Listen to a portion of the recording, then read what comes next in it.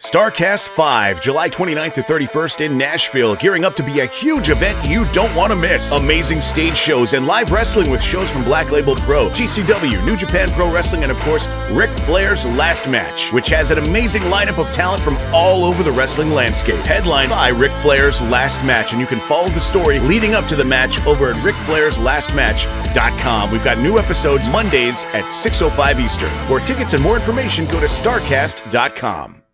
That NXT Women's Battle Royal, it's not going to win a single vote for Match of the Year, don't get me wrong. But that was so much better than I expected it to be. And we had a surprise winner, and the crowd loved it, and nobody got hurt, which is the most important thing. So we'll tell you about that, as well as the NXT 2.0 review today. So a lot to get into. You can text us 425-780-7566. Back in a moment with more Wrestling Observer Live. Back in the show, Brian Alvarez here, Wrestling Observer Live. Mike Sempervive, also of WrestlingObserver.com. We got a lot of news to get into here today. But I am going to start with a note on NXT 2.0. I realize I say it's my favorite show. It's really not my favorite show. But I think it's fair to say that I enjoy the show more than most. Would that be fair? I think I enjoy the show. That would be fair, yeah. More than most, yeah. Uh-huh. But listen, okay? There's being a gimmick and there's being honest, okay? And I don't want to hear anybody try to tell me that that Battle Royal was bad, okay? Was it the match of the year? Absolutely not. But you know what? I've been ridiculing the idea of this Battle Royal for a week now, okay? There's absolutely no reason that this thing should be any good at all. They have 20 women. Probably, I'd have to look at the whole lineup, but I mean, probably half of them shouldn't even be on TV right now. And they're all in a chaotic match, which you really, I mean, you could practice to a degree, but it's not like practicing a one-on-one singles match you can choreograph. I mean, there's just things everywhere. It's chaotic. They have to be thrown over the top rope to the floor. This was a recipe for, quite frankly, a lot of material, okay? But was it Sarah Amato? Who put this together? Whoever put this together needs a raise immediately, okay? So they had 21 women, actually, because Zoe Stark comes out as the surprise number 21. She hasn't been around since November when she tore something in her knee. I can't remember which ligament it was, but she's been out for 8 months. And she comes back as the big surprise final person to enter this Battle Royal. So they do this Battle Royal, and it is impossibly booked, where the women that should not be on TV, I mean, they're lifted over the top. They're helped the entire way. They got them out of the thing as quickly as possible. And then all of the women who are capable of doing a Battle Royal, they had some very clever spots with all of the women that could actually competently work this Battle Royal. So I'm watching and I'm going, holy smokes, this is like way better than I expected. And then, you know, it comes down to the final four or whatever. And then we've got Tiffany Stratton and Zoe Stark. They're the last two in there. And it wasn't perfect. And the funny thing actually is that Tiffany Stratton was like an excellent high-level gymnast. And she's so tired she can't do a skin the cat at the end. That was something to see. But then she immediately does a round off 2 back handsprings into the corner. She could pull that off somehow.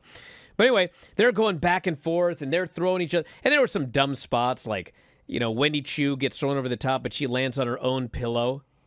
But they don't count that as being on the floor, which I've argued this many times. It's preposterous. I mean, so anyway, she gets back in the ring, and then she gets thrown out again. So Tiffany Stratton, she gets thrown out, but only 1 foot touches. They're doing the, you know, back and forth and whatever. And finally, she gets tossed out, and Zoe starts, and everyone starts cheering. She's the winner, blah, blah, blah. And as she's cheering, just like in every Battle Royal, you see the diabolical Cora Jade, who just turned heel, sneak into the ring. And she's down in the corner, and she's ready to pounce. And everyone's like, no! And she runs at Zoe Stark, and Zoe ducks, boom, and she throws her over the top to the floor and eliminates her. It was so good. And then the fans were like going crazy because they like saw this miracle Battle Royal. And then, you know, everyone's cheering for Zoe Stark. And Zoe Stark, she goes over and she points at Mandy Rose, who's on the whatever. And they point out Mandy Rose and Toxic Attraction are the ones that jumped and injured Zoe Stark 8 months ago. Now Zoe Stark has won this battle royal. She gets a shot at Mandy Rose for the title. I was like, what the heck? How did they pull this off? How? But I am a man who is willing to say I was wrong. I was wrong. I thought this was going to be horrible. I was so excited to watch this match. I was more giddy than I am right now. I'm like, oh man, let's see what's going to happen. I can't just wait to see what Yulissa Leon does in this match. And dude, they pulled it off. It's like, if they would have done this Battle Royal 100 times, I'm not sure any of them would have been better than this one. It was good. So anyway, that was the main event of NXT 2.0, and they did it, so good for them. I am nothing if not a fair man. Oh, yeah? I am.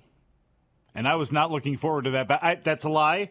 I was looking forward to the Battle Royal because I thought it was going to be a bunch of knees and elbows and fists flying, back fists in people's faces, and a foot catching somebody in the nose as they get tossed over the top rope, but we didn't get that. And the build-up to it, we only heard from a handful of people. The people you would expect to hear from, Nikita Lyons, Lash Legend, those types of people leading into it, Tiffany Stratton. So you knew it was going to be about the bigger names when it all shook out. And it was. Zoe Stark makes her re-debut, and I know probably there are people that have their favorites in NXT, and Zoe Stark may not be one of them. I would say, give me anybody on that roster and forget about who's got the most WWE potential a year, 2, 3 years down the road, whatever Vince likes. But I'd argue I'd put Zoe Stark against anybody else on that roster for the most part. Put her against She's very Mandy good. Rose. Yeah, put her against Mandy Rose. I'm taking Mandy Rose. Put her against Cora Jade. I'm taking Zoe Stark. Not because wait, you're taking Mandy Rose? You're taking Mandy Cora Rose Jade. over Zoe Stark? Or, excuse me, Zoe Stark. Yes. I'm taking over Mandy Rose. Zoe Stark, I'm taking over Cora Jade. Over a lot of people right now. So I don't know if she's going to be the person that actually ends up dethroning Mandy Rose. It may be Roxy, we'll have to see, but I like the fact that there's another threat to Mandy, and I like the fact that Zoe's back because she is good. We're not going to get Io back, so is Zoe the next best thing? I don't know, but with her experience level and the fact that she can work with everybody, it's a plus for me. Yeah, I got one other thing I got to say about this Battle Royal, then I'll talk about the rest of the news. We'll do the full review of the show later, but what was amazing is they did simplify a lot of things to make sure that nothing went wrong, but there were a couple things that they didn't idiot-proof, and they still managed to pull them off. That, I think, was what was the most impressive, because they did a spot with Alba Fire and Lash Legend, where Alba Fire goes up, Lash Legend's got her in powerbomb position, Zoe Stark does a Hurricane Rana on Lash Legend over the top rope, and they both tumble to the floor. If they tried that 100 times, I'm not sure they would hit it 99 times. But, man, they hit it, and they pulled it off. It was so good, I thought they messed it up. Honest to God, I'm like, was that supposed to happen? That was exactly what was supposed to happen. And once it sinks in for a second, it's like, well, that spot went perfectly. And it's like, it sounds like an insult to Lash Legend, but let's be honest here, it's not her fault. She went out there with no experience whatsoever. And yes, Alba Fire's got a lot of it, but it is very difficult to work with somebody, especially somebody the size of Lash Legend, you know, that you're not used to throwing around and getting in there and messing with. And you're supposed to be doing spots with that person who's inexperienced. It's very difficult. We have AEW Dynamite tonight, and we have more added to the show. We've got the barbed wire death match, obviously. Eddie Kingston, Chris Jericho, with Jericho Appreciation Society suspended above the ring in a shark cage. We've got Luchasaurus and Christian Cage versus the Varsity Blondes. Brody King will be facing Darby Allin. Jon Moxley and Wheeler Yuta take on the Best Friends. Is it true? I think they said the Best Friends have never lost on Dynamite in a tag team match. Is that right? I find that hard to believe, but I could be wrong about that. Jade Cargill, Kiera Hogan, and Layla Gray will face Athena, Chris Statlander, and Willow Nightingale. And we will have the Swerve in Our Glory Championship celebration. So that is the lineup for Dynamite tonight. And I guess we'll find out who the next challengers will be, I'd presume, for Swerve in Our Glory, because maybe they'll just come out and celebrate. That'd be new. It's possible. They celebrate. They drop the confetti and the balloons. They go, "We did it!" And then they go, "To the back!" And we go to another segment.